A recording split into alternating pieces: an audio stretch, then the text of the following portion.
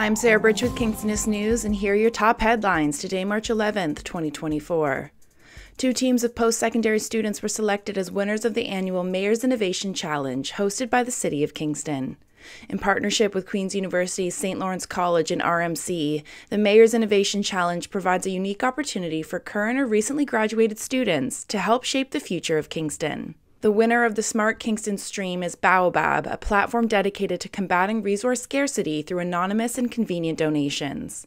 The winner of the Public Sector Innovation stream is Seagull, an AI-driven website that transforms phones and webcams into eyes for the visually impaired, offering real-time voice-guided navigation and object recognition. On Friday, March 8, 2024, Queen's University announced the appointment of Yanwen Zhang as the Canada Excellence Research Chair in Impact of Radiation and Energy and Advanced Technologies. Dr. Zhang is an internationally recognized scientist whose research into nuclear materials may help the industry find ways to build safer and long-lasting reactors. Dr. Zhang's chair is valued at $8 million over 8 years, and it will see her relocate her research program from the University of Tennessee in Knoxville. The university shared that Dr. Zhang will begin her term in spring of 2024. One of 2 $12.5 million Lotto Max winning lottery tickets from Friday night's draw was sold in Kingston, Ontario, according to the OLG. The winning numbers were 1, 3, 6, 19, 21, 33, and 47, with the bonus number 10. The second winning ticket was sold in Brampton, Ontario. The top prize will now reset to $10 million for its next draw.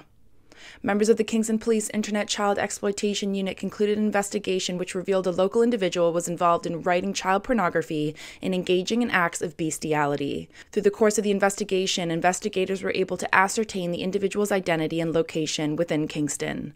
On Wednesday, March 6, 2024, the 36-year-old individual was arrested and transported to Kingston Police Headquarters, where they were held for a bail hearing and subsequently remanded into custody. The residents of a 14-story apartment building in Kingston's East End were forced to venture outdoors in the early morning hours after a fire broke out in one of the units. On Friday, March 8, 2024, the fire alarm at the Wellington apartment building on Highway 15 sounded, dispatching crews to the address, while sending those within the building's 116 units outside to safety. The cause of the fire was determined to be improper disposal of smokers' materials, and the damages are estimated at $25,000. A single vehicle collision in the early morning of Friday, March 8, 2024 in Prince Edward County resulted in multiple charges for a local resident. The vehicle had left the roadway, entered a ditch, and collided with trees before coming to a stop.